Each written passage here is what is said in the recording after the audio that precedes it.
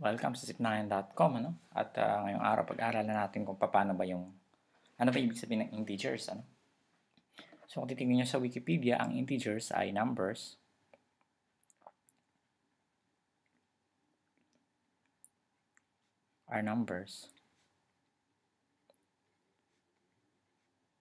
written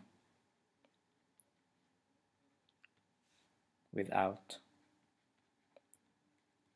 fractional components. Ano kaya ibig sabihin ng fractional components? Ito.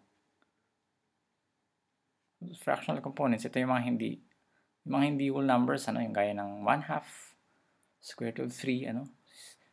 Siya yung ibig sabihin ng fractional components, yung mga hindi integers, ano. So, example natin ng integers muna ay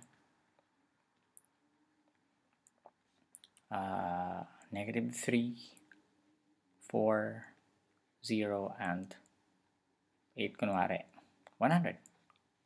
At example naman natin ay ng non-integers ay 0.33, 1/5, square root of 2. Okay? So, yung mga examples natin ng non-integers, ano. Siguro familiar naman sa inyo, parang ano lang ito, review. So, ang integers ay made up of whole numbers,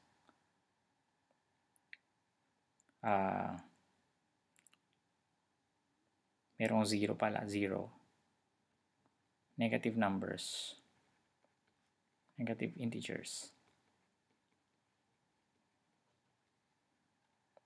at saka positive integers. Okay? So, ito yung mga component ng integers. Okay. Okay, so yung integers, usually makikita nyo rin siya sa number line, ano, nire-represent. Kung i-represent natin siya sa number line, sorry. Medyo mahirap gawin ito dito sa okay.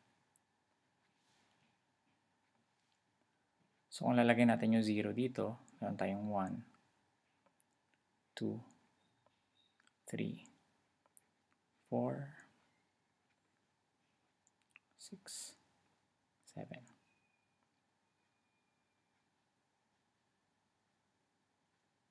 So, negative 1, negative 2, negative 3, negative 4, negative 5, ano. And so on. Ibig sabihin ng arrow na to, and so on, ano. This goes infinitely to the right, indefinitely to the right, and this goes indefinitely to the left-hand side, ano. So, ito kunwari yung left natin, left-hand side, ito yung right natin. Kaya na natin yan. Anyway, bakit ko dinrawing ito, ano?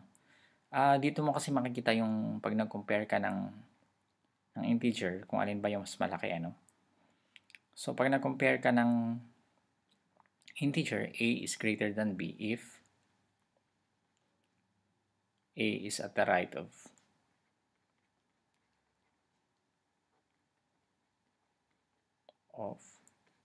b. Okay? So, pag nasa kanan siya ng, mas malaki yung a sa b pag yung a ay nasa kanan ng b. So, halimbawa, pag nag-compare tayo ng dalawang number, halimbawa, negative 4 tsaka 3, alin ang mas malaki?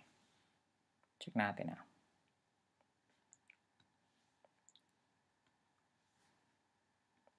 So, negative 4, ito yung negative 4. Tapos ito yung 3. Alin yung nasa kanan? Nasa kanan yung 3. So, yung 3, mas malaki, ano. So, negative 4 is less than 3, or one way of saying it is 3 is greater than 4, ano. Kung saan yung, ewan ko kung useful ito, no? Pero kung saan daw yung bunganga nung, ano, saan yung mouth nung greater than o less than sign, nandun yung mas malaki. No? So, ito kakainin niya yung 3 kasi 3 daw yung mas malaki. O kung useful yan na palatandaan or palatandaan. So, let's have another example. What is negative 2 tsaka 0? which is greater. 0 tsaka negative 2. Okay? So, alin ang nasa kanan? Yung 0. So, mas malaki siya. Okay? Mas malaki yung 0 sa negative 2. So, ito yung karaniwang karaniwang kakamali yung mga estudyante, no? Kasi akala nila minsan, tinitignan lang nila yung number, hindi nila tinitignan yung negative. So, malaki yung 4, hindi nila tinitignan yung negative. So, gagawin nila, mas malaki yung 4, negative 4 sa 3. Pero kung titignan mo, nasa kanan yung 3. Okay? So, habang pupunta ka dun sa kanan, palaki ng palaki yung value. Habang pupunta ka sa kaliwa, palit ng palit yung value. Ano? Okay? Number 3, malalaking numbers tayo. Negative 100 tsaka negative 1,000. Okay? 1,000.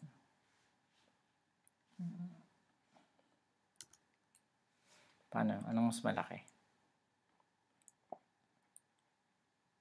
Okay, pag nag-extend tayo dito, pag nag-extend tayo sa baba, saan kayo negative 100? Ano ba mauna negative 100 o negative 1,000? Pag nag-count tayo pa kaliwa. Negative 100 muna, di ba? Negative 101, negative 102 hanggang 999. Negative 1,000. Sino sa kanan? Yung negative 100. So yung negative 100 ay mas malaki. Greater than negative 1,000. Okay? So siguro nakikita nyo na yung yung pattern.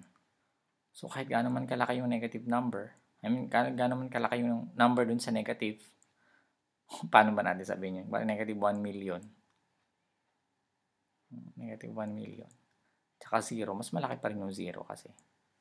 Yung 0 na sa kanan ng negative 1 million. Okay? So I hope na intindihan nyo yung konsepto sa pamamagitan ng number line. Okay, maraming salamat and see you in the next tutorial.